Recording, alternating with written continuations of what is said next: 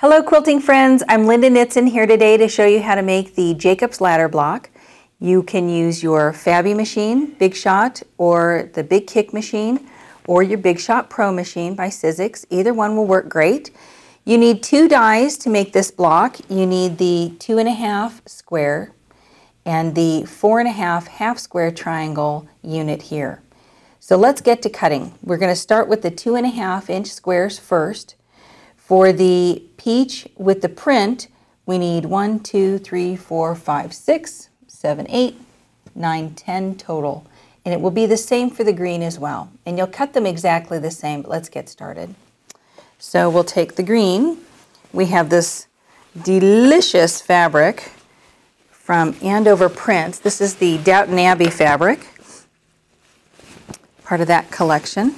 When you put your fabric on the die, you want to make sure that your fabric goes over the outside of the die area, but not to cover the entire back. So if I put my fabric way up here, I'm going to waste some.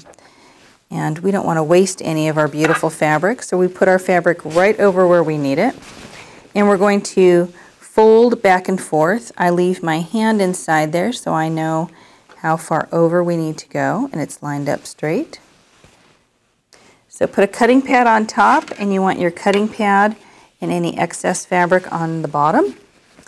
And you can cut up to 8 layers of fabric at a time, and that would include anything between the cutting pads. So we have not exceeded our limitations. Put your die into the machine, turn the handle. You want to slide that cutting pad off, and here are your shapes. Sometimes we end up with a piece that's going to stick. Just give it a quick snip with your scissors, and we'll start laying this out. So the last 2.5 inch square goes right here in the corner. Be mindful of the way your pattern repeats. Be careful not to turn if you have a directional print. Be careful not to turn that print. Okay, now we're going to run through with the half square triangle. So you need to switch dies to the 4.5 inch half square triangle. Okay, put your fabric right sides together. Line up your edge here and place it on the die, still right sides together. And you put your edge of the fabric over. Fold your fabric back and forth. Now we need 4 of each print. We get 2 at a time on this die, so I have 1, 2, 3, 4 of each one. We're going to put the cutting pad on top when we achieve that. Then we're going to fold everything underneath. And we'll want to get that out of the way too. Fold your fold on the outside of the die. And so we have our sandwich here, cutting pad at the top, cutting pad at the bottom. And we're going to put that in the machine and cut them out. Again, you can use either machine, your Pro or your Fabi. Slide your cutting pad off and then pull your pairs. Now, carefully take your pairs to your sewing machine and sew them as one unit. It doesn't matter at this point if you sew the peach on the top or the peach at the bottom. When we open them up and press them,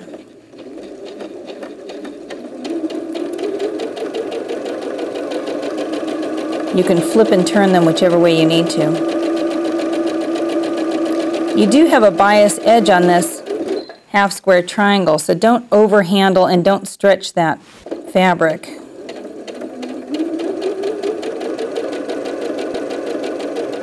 So you can finger press this seam open or take it to your hot iron. Just be careful not to stretch that seam there. Refer to the first one here. Make sure that your triangles are facing each other. And then we're going to get started on the 4 patches. So if you have a directional print, put that directional print on top as you're sewing it to make sure that you can see what you're working on. And we're just going to chain sew those together. 1/4 inch seam, sew one right after the other. Once you have your 2 patches together, your 2.5 squares together, you're going to want to cut them apart. So we've chain sewn all of them together. At this point you want one facing up and the other facing down. To keep our pattern correct, we're going to match up the seams here, and we're going to match our seams, folding the seam over so that it faces the darker of the 2 prints. In this point, it would be the green would be the darker of the 2 prints. And I just place a pin right there in the middle of that. Take it back to your sewing machine. Do this to all of the pairs. Remember, do not sew over any pins. 1/4 inch seam. And then to all of the 4 patches, you will open those up and you will give this a little press open. So whether you take it to your ironing board is ideal, or you press it with your fingers, and then we will lay them out. Now that we have all of the pieces that we need to assemble our Jacob's ladder block, let's go ahead and assemble that together. So you will take the top left-hand block and overlay the middle. And I'm going to do this upside down to you, but it will make sense to you when you're sewing. Take them in rows, and if you feel comfortable pinning, go ahead and pin. At this stage, they are spot on. I'm just matching up my corners here and giving that a 1/4 inch seam. Be very careful with your seam allowances. You've pressed them towards one direction. Make sure that when you sew them, they are sewing in that direction as well. And that will help with the way the block lays out in the end. It will lay out much flatter. These die cuts really help out. They'll come out perfect every time. Okay, this marks the first row. Let's just open that up and make sure that we sewed it correctly. Our pattern is going the way we want it to, and all of our peach squares and our green squares match up. Then let's sew that last row. When you get to the next block, you just take the next piece, lay it right sides together on top of the open block, and continue sewing. Let's bring this out, double check that we've got everything again before you sew going the other direction. Looks good to me. Flip this one on top, and then you're going to put one seam up and one seam down. So I like to put the one on my left hand, the seam facing my left hand first.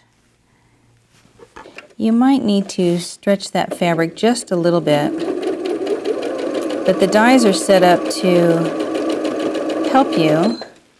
All you have to do is that perfect 1/4 inch. The seam allowance is already built into the die for you.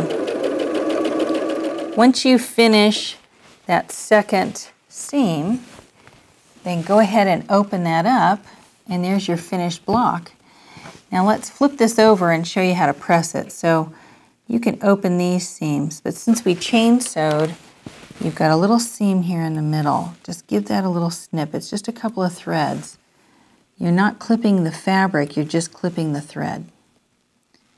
And then you can open up this last seam, this one here, and it will, your block will lay much flatter in the end.